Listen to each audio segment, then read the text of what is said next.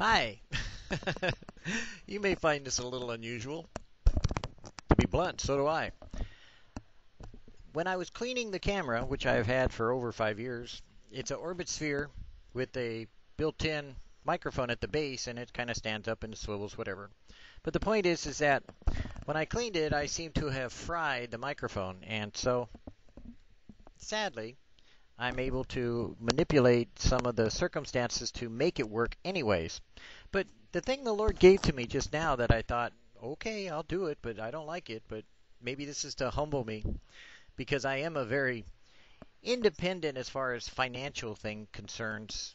I don't like anyone ever, getting credit or taking credit for what the Lord's doing, and God has always provided. Was God said, just ask. So, hey, if any of you got a camera out there with a microphone, remember, we're talking simple internet, camera ready, that kind of thing. It doesn't need a lot of software. I've got computers. I'm a network engineer. I just don't have a lot of money. But if somebody has one, an extra one laying around that you're not using in ministry, I'd really like to replace the orbit sphere if possible. It's kind of nice, and it's Logitech and it works very well for what I need to do here. And so if you'd like to contribute to the ministry, in some anonymous way, contact me. Let me know.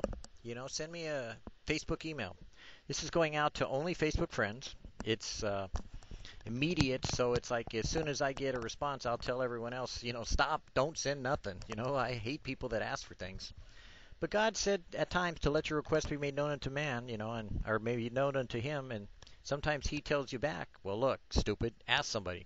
So I'm just laying it out there, and it's that's the reason I'm doing it in video, is because I do want you to know it's very uncomfortable. I mean, believe me, as soon as my wife finds out, she would rather we go out and buy one, when we can't afford it, than to have me do this. And I'm even worse than that. I'd rather skip a meal, and do something different.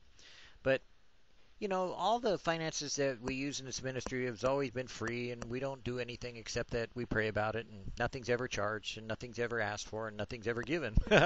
Literally, because we go to used stores to buy it. But I know I can't find a camera, to operate this well, in this kind of environment. So if you got an extra one, folks, anybody, pray first. Don't do it. Pray. Make sure God's telling you to. Make sure you know it's from Jesus. Make sure it's Jesus telling you to.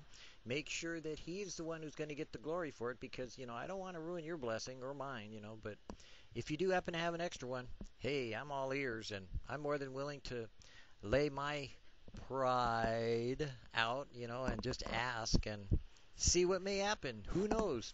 It may be that the Lord may deliver them into our hands. So let's go, my shield bearer, and go running forward and conquer in the name of the Lord, so to speak. I know that I myself resist adamantly these things that happen, but I know that at the same time, because I resist them, God likes to humble me in some ways to make sure that I ask. And by the way, absolutely in no uncertain terms, no money, nada.